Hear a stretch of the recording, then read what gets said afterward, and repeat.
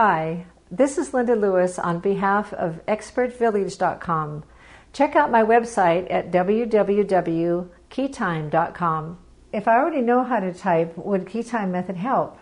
Many people have said, I don't need to improve my keyboarding skills, but if somebody is typing 40 to 50 words a minute and they're sitting at the keyboard all day and they seem to be getting tired at the end of the day, that we have several things that we can help with ergonomic stretches. We actually teach ergonomic fingering, which is an improvement. The way typing has conventionally been taught for over 100 years is to have your hands go up to the left and down to the right. This puts a strain on the left wrist, and that's where they have made the ergonomic keyboards where your hands are split.